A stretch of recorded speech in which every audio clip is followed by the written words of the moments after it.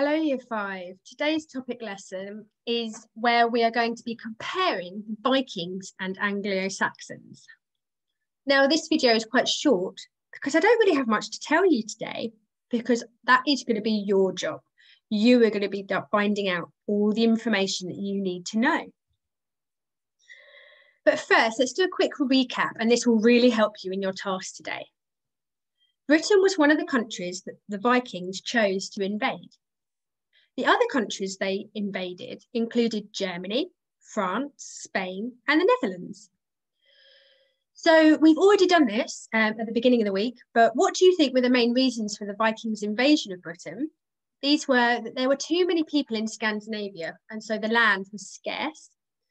That Britain had good land for farming. The land is rocky and covered in forests. So where the Vikings came from, their land was really rocky and covered in forests and was not good land for farming. Only the eldest son could inherit the family farm. Younger sons had to go and find their own land.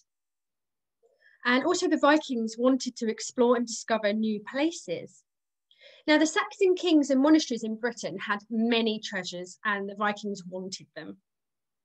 The Saxons also might have had goods and resources that the Vikings wanted and that they could use for trade. And the Vikings were strong warriors, and they wanted to fight others to prove their strength. So your task today is to fill in this table here.